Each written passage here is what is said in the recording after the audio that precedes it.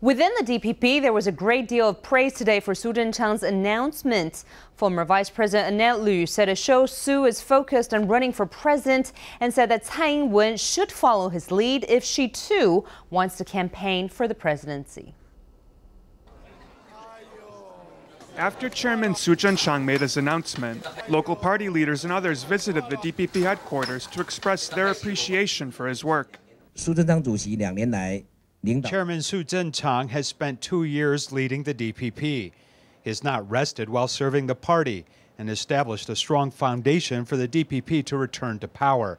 As a local DPP chapter chairman, I'm deeply indebted to him. We give Chairman Su our utmost support. Su's announcement inspired a great deal of speculation. Being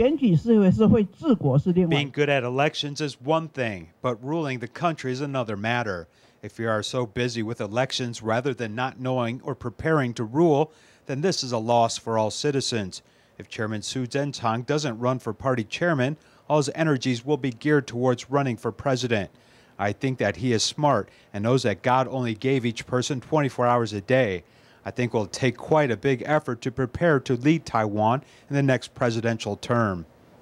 Former Vice President Annette Lu believes that even if Tsai Ing-wen returns to her former post as DPP chairwoman, it won't mean she will automatically represent the DPP in the 2016 presidential election.